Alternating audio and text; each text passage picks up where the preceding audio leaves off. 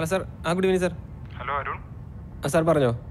അരുൺ, നമുക്ക് പുതിയൊരു project sanction ആയിട്ടുണ്ട്. ഞാനൊന്ന് പറഞ്ഞിട്ടില്ലേ എൻ്റെ ഒരു സ്ഥലത്തിൻ്റെ കാര്യം? സാർ ഓർമ്മയുണ്ട്. അതിലേക്ക് ഞാൻ അരുണിൻ്റെ പേരാണ് സജസ്റ്റ് ചെയ്തേക്കുന്നത്. സാർ അത് വർക്ക് എന്നത്തേക്കാ സ്റ്റാർട്ട് ആവുക? ഒഫീഷ്യൽ കൺഫർമേഷൻ കിട്ടിയിട്ടില്ല. കിട്ടിക്കഴിഞ്ഞാൽ നമുക്ക് ഉടനെ സ്റ്റാർട്ട് ചെയ്യാം. സാർ ഈ പാൻഡമിക്കിൻ്റെ ഇടയിൽ ഇപ്പം ഇങ്ങനെ ഒരു പ്രൊജക്റ്റ് എടോ, അത് ഇപ്പോൾ തുടങ്ങിക്കഴിഞ്ഞാലേ നമുക്കത് കറക്റ്റ് സമയത്ത് തീർക്കാൻ പറ്റുള്ളൂ. പിന്നെ ഇത് കറക്റ്റായിട്ട് തീർത്ത് കഴിഞ്ഞാൽ തൻ്റെ പ്രൊമോഷൻ്റെ കാര്യം എനിക്ക് മേളിലേക്ക് പുഷ് ചെയ്യാൻ പറ്റും. സാർ അതല്ലേ ചോദിച്ചത്. ഇപ്പം ഈ ട്രാവലിംഗ് ഒക്കെ കുറച്ച് ബുദ്ധിമുട്ടാണല്ലോ, അപ്പോൾ അതുകൊണ്ട് ചോദിച്ചതാ. അത് കാര്യമൊക്കെ ഉണ്ടോ? താൻ 5th തന്നെ വിട്ടു. 6th lockdown start ചെയ്യാല്ലേ.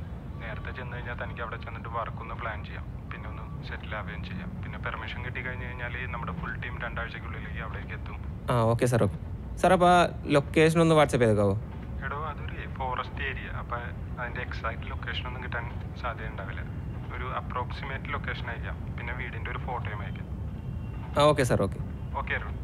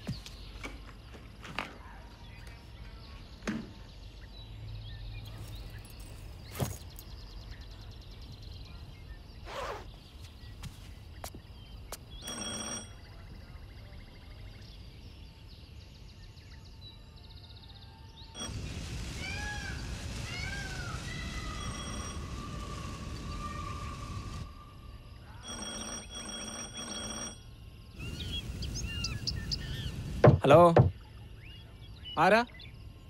ഞാൻ ജോർജ് സാറ് പറഞ്ഞിട്ട് വന്നതാ. വീട് ഇതല്ലേ? ഇത് തന്നെയാ സാർ. അകത്തേക്ക് ഇരുന്നു, ഞാൻ വരാം. ഓക്കെ.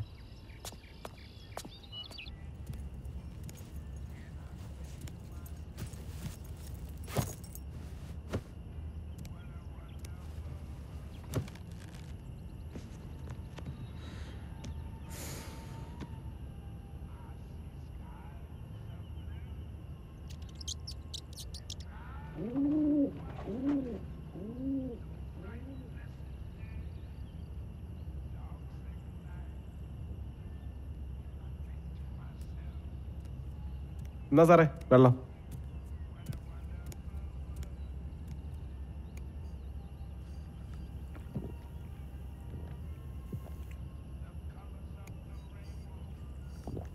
പേരെന്താ? മണി. ഞാൻ അരുൺ. ജോർജ് സാറ് പറഞ്ഞത് സാറ് വരുന്നു. ഈ ബാഗ് ഒന്ന് വെക്കണം. എൻ്റെ റൂം ഏതാ? ഇതാണ്.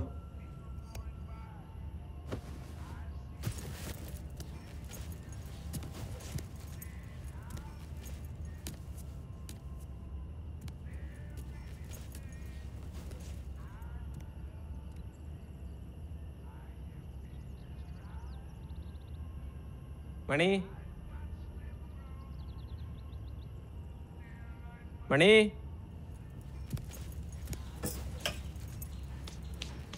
മണി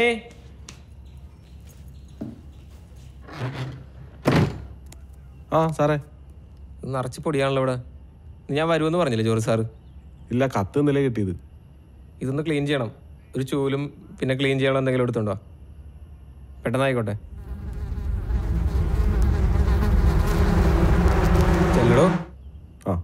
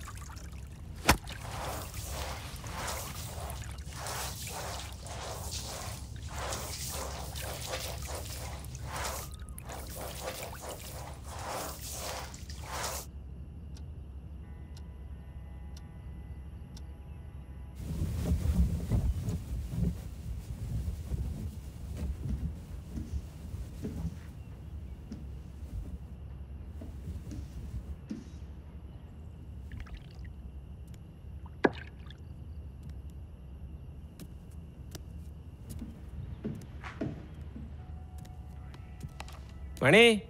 ആ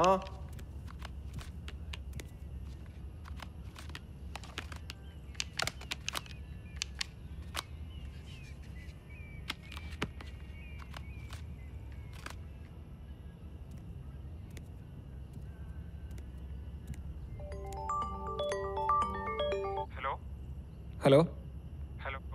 മണി, ഇതാ റൂമിലേക്ക് വെച്ചേക്ക്. ആ ശരി. Arun, good evening sir. സേഫായിട്ട് എത്തിയില്ലേ? ആ, വഴി കുറച്ച് കൺഫ്യൂസിങ് ആയിരുന്നു. വേറെ ബുദ്ധിമുട്ടൊന്നും ഉണ്ടായില്ല. ആ ഓക്കെ. താൻ സൈറ്റ് ഇല്ല സാർ, ഇല്ല സാർ. ഞാൻ ഇന്ന് സൈറ്റിലേക്ക് ഇറങ്ങിയില്ല. ഇന്നിപ്പോൾ ഇവിടെ കുറച്ച് ക്ലീനിങ് കാര്യങ്ങളായിട്ട് തിരക്കായിരുന്നു. നാളെ ഇറങ്ങാമെന്ന് വിചാരിച്ചു. ആ okay okay okay Arun, carry on then. ആ ശരി സാർ, ഓക്കെ ശരി.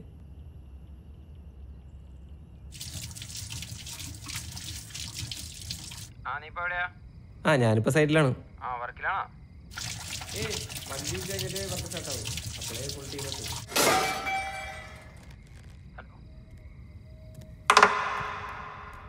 ഹലോ. ഒന്നുമില്ല, ഇവിടെ സഹായത്തിന് ഒരാളുണ്ട്, അപ്പോൾ പുള്ളി വന്നതാ. എടാ ഞാൻ വെക്കട്ടെ, കുറച്ച് പരിപാടിയുണ്ട്, പിന്നെ വിളിക്കാം. ആ ഓക്കെ ഓക്കെ.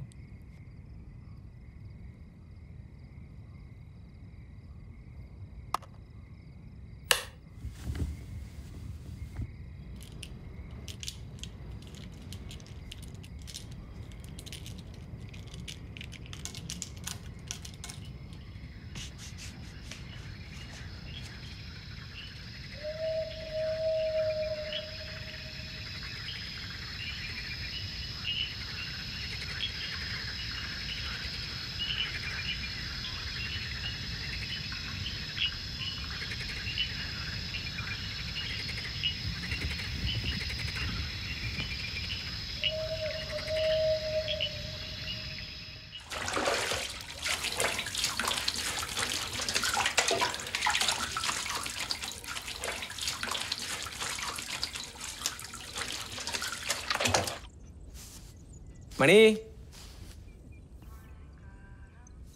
മണി. ആ നമുക്ക് ബാക്കിലുള്ള കാർഡിലേക്ക് ഒന്നോ. ആ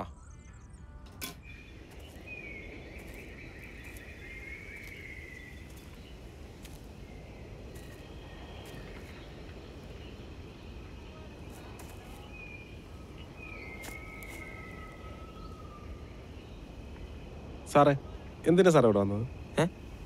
എന്താ? അല്ല സാറേ, സ്ഥലം വാങ്ങാൻ വന്നാണോ? അല്ലടോ. പിന്നെ വെറുതെ കുറച്ചാൾ താമസിക്കാനായിരിക്കും അല്ലേ? അല്ല, ഈ സ്ഥലം ജോർജ് സാറങ്ങളുടെ കമ്പനിക്ക് വിറ്റു. ഇവിടെ ഒരു ഫാക്ടറി വരുന്നുണ്ട്, അതിനൊരു പ്ലാൻ ഉണ്ടാക്കണം, അതിനുവേണ്ടി വന്നാ. അല്ല സാറേ, അപ്പൊ ഈ കാട് മൊത്തം വെട്ടേണ്ടി വരുമോ? കാട് മുഴുവനും ഇല്ല, നമ്മുടെ ആ വീടിരിക്കുന്ന സ്ഥലവും പിന്നെ ചുറ്റുള്ളൊരു 3 ഏക്കറും ഇത്രയും വരും. കാര്യം ചെയ്യ്, പോയി കഴിക്കാൻ എന്തെങ്കിലും എടുക്കും. എനിക്ക് വിശക്കണം, ഞാനിപ്പോൾ വരാം.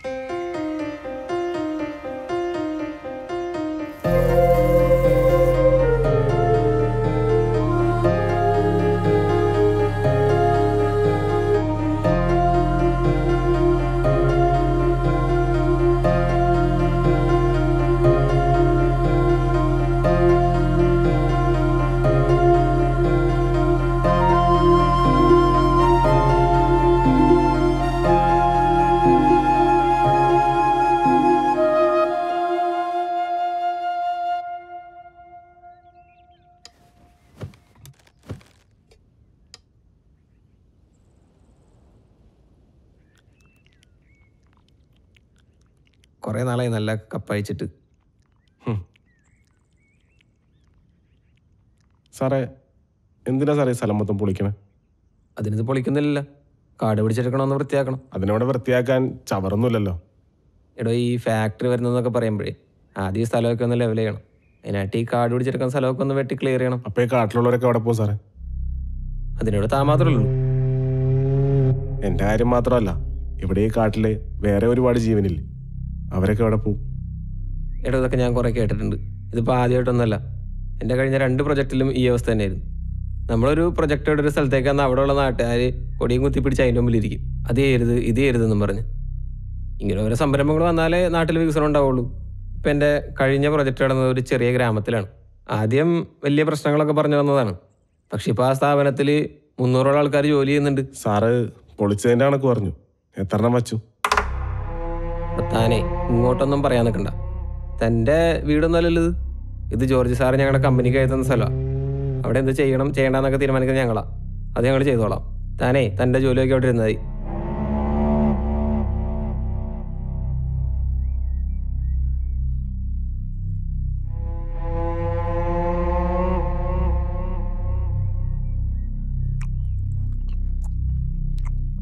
താൻ പേടിക്കൊന്നും വേണ്ട. ഇതിപ്പോൾ ഇങ്ങനെ ഒരു സംരംഭം ഇവിടെ വരുന്നത് എല്ലാവർക്കും ഉപകാരമുള്ള ഒരു ഇതാണ്.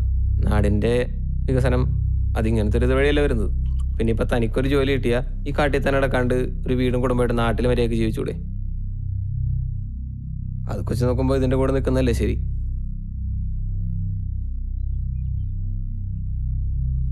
അല്ലാണ്ട് ഈ പഴയ കാടും കെട്ടിപ്പിടിച്ചിരുന്ന അങ്ങനെ ഇരുന്ന് പോകത്തുള്ളൂ.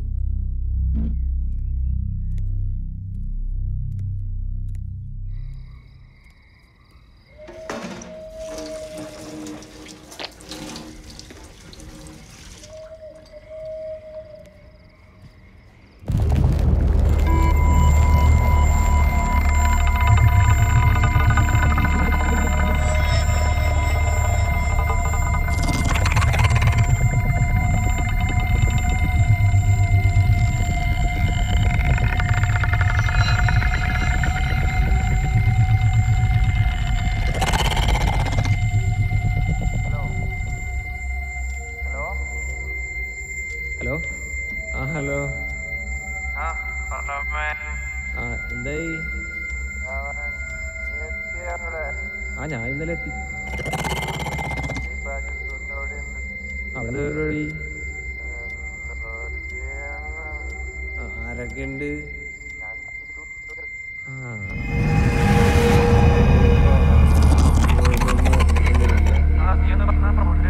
അത് ഇയർലി ശരിയാവും. ഈ പ്രൊജക്ട് കഴിഞ്ഞാൽ ചാൻസ് ഉണ്ടെന്നാ പറയണ. അതിവിടെ സഹായത്തിന്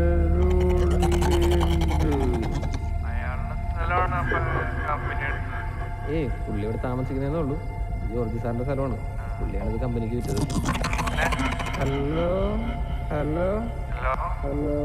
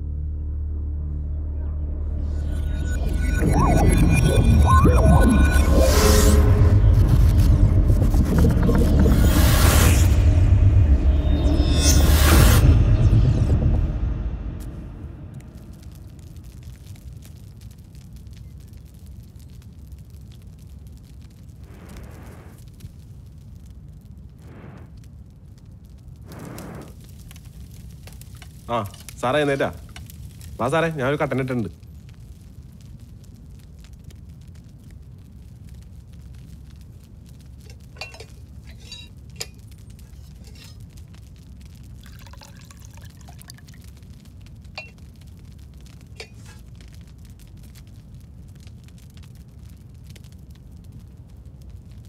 മണി ഇന്നലെ രാത്രി വല്ല ശബ്ദം കേട്ടായിരുന്നോ? ശബ്ദോ? ഇല്ലല്ലോ, അങ്ങനെ പ്രത്യേകിച്ചൊന്നും കേട്ടില്ല. ഇവിടെ ആന ഇറങ്ങാറുണ്ട് രാത്രി? ഏയ് ആനയൊന്നുമില്ല സാറേ ഇപ്പം. പിന്നെ പണ്ട് ഇവിടെ ഉള്ളവരൊക്കെ പറഞ്ഞു കേട്ടിട്ടുണ്ട്. അതിനോട് ചുറ്റും ആൾ താമസമുണ്ടോ? ആ ഇപ്പോഴല്ല സാറേ, പണ്ട് ജോർജ് സാറിൻ്റെ ഒക്കെ അപ്പൻ്റെ കാലത്താ. അന്ന് ഇങ്ങനെയൊന്നും അല്ല, ഇവിടെ മുഴുവൻ കാടായിരുന്നു. ഞങ്ങള് കാടര് മാത്രമേ അന്ന് ഇവിടെ ഉണ്ടായിരുന്നുള്ളൂ. പിന്നെ ഉൾപ്രദേശമാണെങ്കിൽ ഇവിടെ നിന്ന് പട്ടണത്തിലേക്ക് വലിയ ദൂരമില്ല. അന്ന് പട്ടണത്തിൽ വരുന്നവരൊക്കെ ഇവിടെ വന്ന് സ്ഥലമൊക്കെ മേടിച്ച് അപ്പുറത്തൊക്കെ കുറച്ച് വീടൊക്കെ വെച്ചു. പിന്നെയും കുറേ നാൾ ഇവിടെ ആളുകൾ വന്ന് കാട് കയ്യേറി കുറേയൊക്കെ വെട്ടി നിരത്തി. അങ്ങനെ പയ്യെ പയ്യെ ഞങ്ങൾ കാട്ടിലുണ്ടായിരുന്നവർക്ക് ഇവിടെ ജീവിക്കാൻ പറ്റാണ്ടായി. കുറേ പേരൊക്കെ ഇവിടെ ഈ കാട്ടിൽ കിടന്ന് തന്നെ ചത്തു. വേറെ കുറേ പേര് അന്ന് ഇവിടെ വന്നവരുടെ കൂടെ വീട്ടിൽ ജോലിക്കും കാര്യങ്ങൾക്കും ഒക്കെ ആയിട്ട് കൂടി. അങ്ങനെ എൻ്റെ അപ്പനെ വീട്ടിലെത്തിയത് ജീവിക്കാൻ വേണ്ടി. ഞാനന്ന് ചെറുതാ. പിന്നെ പയ്യെ പയ്യെ ഓരോ കാരണങ്ങളൊക്കെ പറഞ്ഞ് വരുന്നവരൊക്കെ ഇവിടെ വിട്ട് പോയി തുടങ്ങി. എന്ത് കാരണം? സാറിപ്പോൾ പറഞ്ഞ പോലെ തന്നെ ഈ മൃഗങ്ങളുടെയൊക്കെ ശബ്ദം എല്ലാവർക്കും ഒരു പ്രശ്നമായിരുന്നു. പിന്നെ എല്ലാം ഓരോരുത്തരുടെ തോന്നലായിരിക്കും. എനിക്കിതുവരെ അങ്ങനെയൊന്നും തോന്നിയിട്ടില്ല സാറേ. ഞാൻ ജനിച്ചതും വളർന്നതും എല്ലാം ഈ കാട്ടില്ല. പിന്നെ ചുറ്റുമുള്ള കുറേ വീടൊക്കെ ഇപ്പം കാട് കയറി നശിച്ചു. ബാക്കിയുള്ള വീട്ടിലൊക്കെ വല്ലപ്പോഴും ആരെങ്കിലൊക്കെ വന്ന് പോവാറുണ്ട്.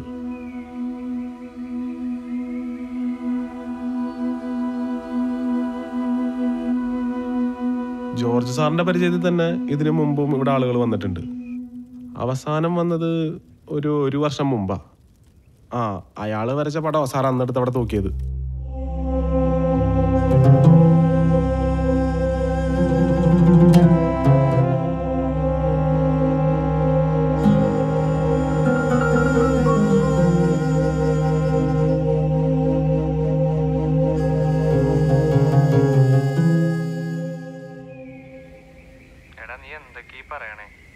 വന്നപ്പോൾ മുതലേ ആകെ ഒരു നെഗറ്റീവ് ഇതാണ്. പിന്നെ ഇന്നലത്തെ സംഭവം കൂടി ആയപ്പോൾ എനിക്ക് എന്താ ചെയ്യേണ്ടതെന്ന് അറിയാൻ പാടില്ല. സാറിനെ വിളിച്ചിട്ടാണെങ്കിൽ ഫോൺ കൊടുക്കുന്നില്ല. നീ ഇതും പറഞ്ഞ് വർക്ക് ഇട്ടിട്ട് പോകുന്ന എങ്ങനെ ശരിയാവണേ? ആ പ്രൊമോഷൻ്റെ കാര്യത്തൊക്കെ പ്രശ്നത്തിലാവും. നീ ആ വർക്ക് വേഗം തീർത്ത് റിപ്പോർട്ട് കൊടുത്തിട്ട് ഇങ്ങോട്ട് പോരാൻ നോക്ക്. ഞാൻ എന്തായാലും പെട്ടെന്ന് വർക്ക് എടുക്കാൻ നോക്കാം. എന്നിട്ട് അങ്ങോട്ട് ഇറങ്ങാൻ നോക്കാം. വർക്ക് ചെയ്യ് പെട്ടെന്ന്. ഇത്രയും പെട്ടെന്ന് വരാൻ നോക്കാം എന്തായാലും. നീ ഇതൊക്കെ ഒന്ന് മറന്ന് ഒന്ന് റിലാക്സ് ചെയ്യ്. എന്നിട്ട് ആ പാട്ടൊക്കെ വെച്ചിട്ട് പോയി വർക്കിനിരിക്കും. ശരി, ഓക്കെ.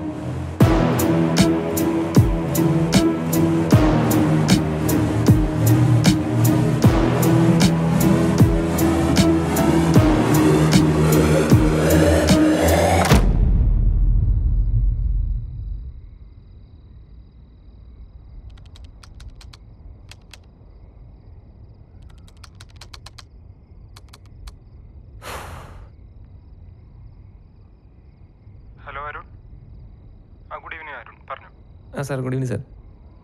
സാർ ഞാൻ റിപ്പോർട്ടിൻ്റെ റഫ് ഞാൻ സാറിന് മെയിൽ അയച്ചിട്ടുണ്ട്. സാർ ഓക്കെ ആണെങ്കിൽ നമുക്ക് ഞാനത് കമ്പനി മെയിലേക്ക് അയക്കാം. അരുൺ ഞാൻ മെയിൽ ചെക്ക് ചെയ്തിട്ടില്ല, ചെക്ക് ചെയ്തിട്ട് പറയാം. അത് ഓക്കെ ആണെങ്കിൽ സാർ നമുക്ക് മാക്സിമം നെക്സ്റ്റ് വീക്ക് തന്നെ വർക്ക് സ്റ്റാർട്ട് ചെയ്യാൻ നോക്കാം സാർ. അത് പറയാം അരുൺ. എന്താ അരുൺ ഓക്കെ അല്ലേ അവിടെ? ഇല്ല കുഴപ്പമില്ല സാർ. ഞാനിപ്പോൾ അങ്ങനെയാണെങ്കിൽ ഇത് അയച്ചിട്ട് നാളെ തന്നെ അങ്ങോട്ട് വന്നോട്ടെ സാർ. എന്നിട്ട് ഇപ്പോൾ വർക്ക് സ്റ്റാർട്ട് ചെയ്യുമ്പോൾ അരുൺ ഈ പാൻഡമിക്കിൻ്റെ ഇടയിൽ ട്രാവൽ ചെയ്യുന്നത് റിസ്ക് അല്ലേ?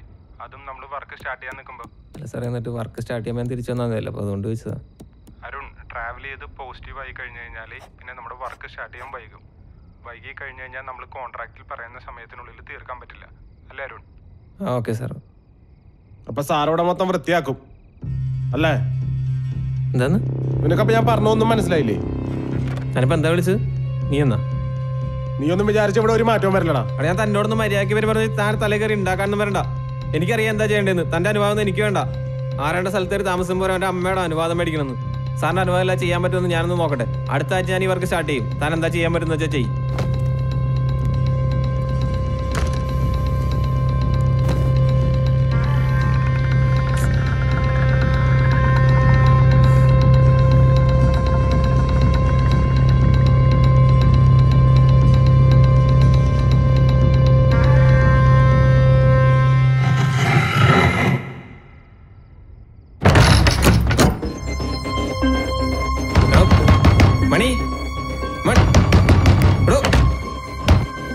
ഒരുപാട് ബലം പിടിക്കണ്ട സാറേ, ഇത് പൊളിക്കാനൊന്നും പറ്റില്ല. സാറിനോട് ഞാൻ നേരത്തെ തന്നെ പറഞ്ഞല്ലേ, എന്നിട്ട് സാറിന് ഈ സ്ഥലം മൊത്തം പൊളിക്കണം.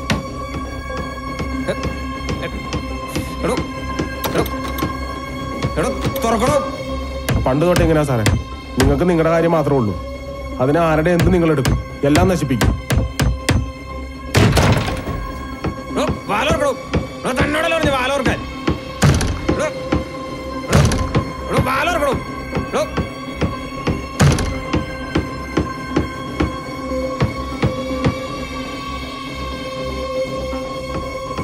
അന്ന് നിങ്ങൾ ഈ കാട്ടിൽ വന്ന് നിങ്ങൾക്ക് വേണ്ടതെല്ലാം നിങ്ങൾ എടുക്കും. അന്ന് എനിക്ക് വേണ്ടപ്പെട്ടതെല്ലാം ഇല്ലാതായി. ഇവിടെ ഉണ്ടായിരുന്നവരൊക്കെ ഓരോ കാരണങ്ങളും പറഞ്ഞ് ഭീഷണിപ്പെടുത്തി നിങ്ങൾ ഇവിടെ ഒന്ന് ഓടിച്ചു. സാറിന്റെ പെട്ടിക്ക് ആണിയടിക്കണമെന്ന് ഞാൻ വിചാരിച്ചല്ല സാറേ. പക്ഷേ പണ്ട് നടന്നൊന്നും ഇനി നടക്കാൻ പാടില്ല. സാറെന്ന് പറഞ്ഞില്ലേ ഇവിടെ ഈ കാട്ടിൽ കിടക്കാണ്ട് നാട്ടിൽ പോയി വീടൊക്കെ വെച്ച് കുടുംബമായിട്ട് ജീവിക്കാൻ? ഈ കാടാ സാറേ എൻ്റെ വീട്. കാടനായിരുന്നു എൻ്റെ കുടുംബം.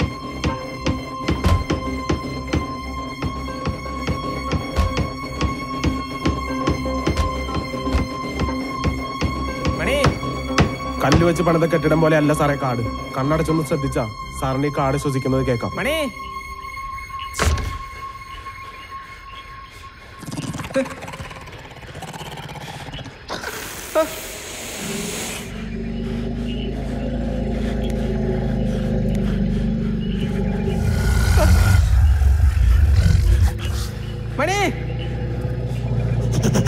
തുറക്കണോ? വാലോർക്കണോ?